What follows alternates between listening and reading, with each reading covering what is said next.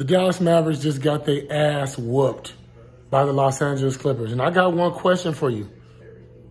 Is Kristaps Porzingis the second star like the Dallas Mavericks thought he was going to be? I mean, Kristaps Porzingis had a great game. He had a good game by his standards.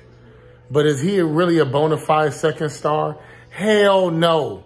Luka Doncic is out there with his shoulder all messed up and everything like that.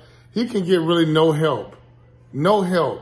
It's like if he ain't doing it, even though the last couple games, the Dallas Mavericks has played well as a whole.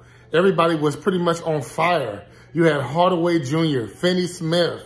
You had the works going on, even Porzingis doing their thing. But what I'm saying is that when Luka is struggling like this, clearly nobody helped. They got their ass whooped by like 30 points.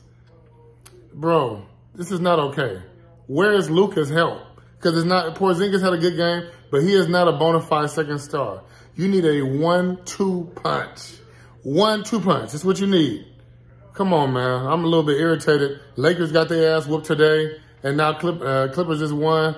So now these series is evened up 2-2. Lakers, Suns, and Mavericks, Clippers. Come on now. It's good for the NBA. Definitely good for the NBA. Let's make them things go 7 games. Everybody get paid. Everybody don't act like you don't know what I'm talking about. Man.